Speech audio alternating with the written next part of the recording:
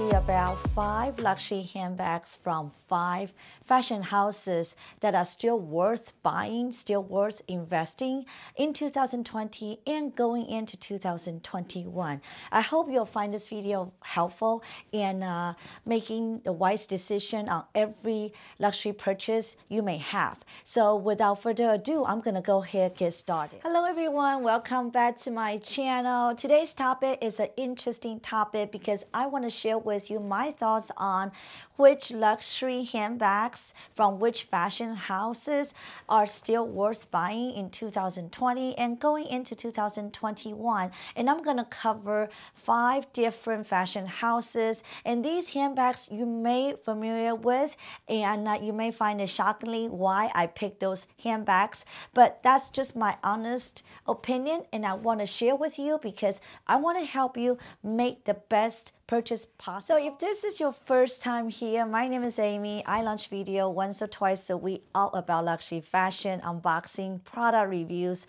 So if this is something you enjoy watching, I would love for you to hit that red subscribe button. Okay, so I'm gonna go ahead and start with the very first handbag that I highly recommend from Louis Vuitton.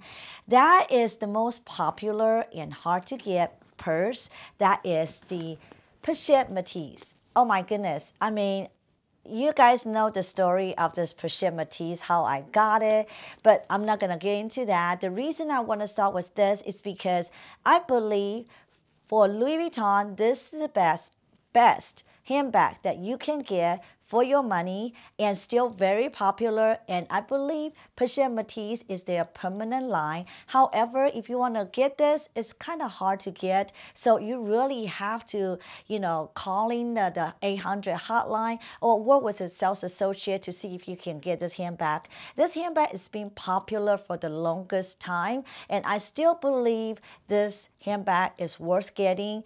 It's never gonna go out of style, and this handbag is very durable and you don't have to worry about anything. Of course, if any acacia leather, that's why I wrap it with the twirly. I just don't want to get any water stain or anything like that. So if you decide to get this handbag, you have my approval because I still think this is worth every penny for Louis Vuitton, because as you guys all know, price keep going up, and by the time you watch this video, I believe Louis Vuitton already have another price increase. So you definitely, if you're thinking about getting this handbag, might as well get it sooner rather than later, because I think this handbag still on the $2,000 mark. So yeah, if this is on your wish list, I think you should act fast. So the next one I want to talk about is this Saint Laurent Kate Belt Bag. I got this 2 years ago, I think probably around 2 years ago. And I still think, I mean, you can call this belt bag or bump bag, but the reason I really love about this handbag is, first of all, YSL. I really love YSL. Second of all, this can treat it as belt bag or a bump bag or even a crossbody bag. So with this adjustable strap, I'm going to show you guys, with this adjustable strap right here, can based on your body frame, and you can, just adjust the strap and be a crossbody bag. And also this has different functionality. If you don't want to carry a card holder, inside has the card slots that you can put your cards in, and also have a zipper pocket in the front. So, this little bag can treat it as bump bag, belt bag. Let's say if bump bag, belt bag is out of style, this can be a crossbody bag with this leather finish. It's very durable. You can toss around, not to worry about rain or anything. And not to mention the price point. I believe this handbag, you can get it for like 1,100 around that price range, and I'm gonna link it below if you want to check it out, or you can even check out the secondary market. I think for the price range for a brand new bag, 1,100, you might as well go with brand new. You don't have to go to the secondary market. So I just thought this is such carefree handbag, and it's a YSL. You see the logo in the front, it's beautiful. So I really think this is still worth getting. Forget about the belt bag, bump bag, because this is, you treat it as a crossbody bag. I mean, it's beautiful and it's really affordable, a starter piece from YSL. Okay, moving on to the next one. Okay, You guys know how I feel about Chanel price increase, and it's just going crazy and crazy because they keep going up price like twice or 3 times a year. However, I still think this particular bag still worth getting, and you guys all know it. That is, I'm gonna grab it. That is this Chanel Coco handle in, this is what, the mini size, right? Beautiful, beautiful beige color, and with this caviar leather. I mean, you don't have to worry about it. It's not lambskin, it's caviar leather. So you also have this little pocket in the back, and you also have a removable strap. So if you want to carry it as a top handle, or if you want to treat it as a shoulder bag, I mean, I'm petite, so I was able to pull it off when I wear crossbody. But if you're taller, you probably don't want to do that, because like for Sarah, you know, she can't really wear this for crossbody. However, I just love this style because I just love any handbag with top handle. I just thought that, you know, when you take off the strap, you wear it as top handle, it really gives you a different vibe. I mean, it's just really, really elegant. So when you purchase a handbag, you just want to think about how many different ways you can wear this bag. I mean, you don't want to just settle that one way. And also, I don't like any bags has a lot of logos. But then I'm going to contradict myself. You're going to say, Amy, how about your Persian Matisse by Louis Vuitton is all logos?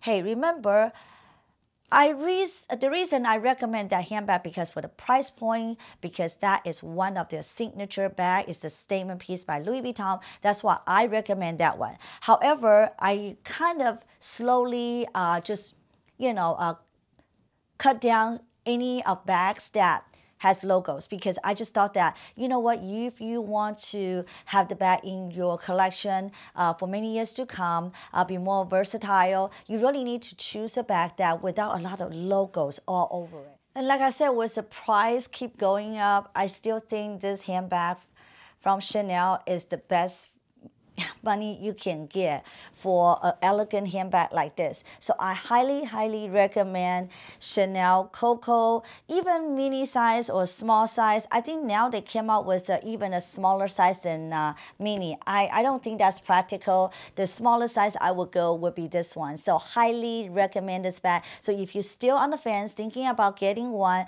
you really need to act fast, because before you know it, there's another price increase, probably early next year. Okay, moving on to the next one, which is Gucci. All right.